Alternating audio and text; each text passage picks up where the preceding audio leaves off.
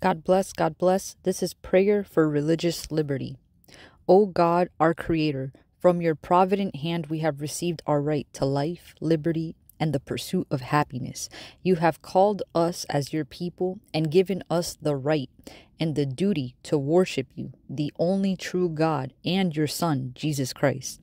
Through the power and working of your Holy Spirit, you call us to live out our faith in the midst of the world, bringing the light and the saving truth of the gospel to every corner of society. We ask you to bless us in our vigilance for the gift of religious liberty.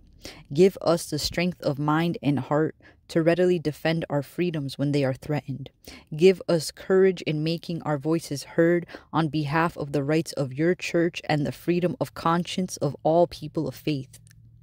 Grant, we pray, O Heavenly Father, a clear and united voice to all your sons and daughters gathered in your church in this divisive hour in the history of our nation, so that with every trial withstood and every danger overcome, for the sake of our children, our grandchildren, and all who come after us, this great land will always be one nation under God, indivisible, with liberty and justice for all. We ask this through Christ our Lord. Amen.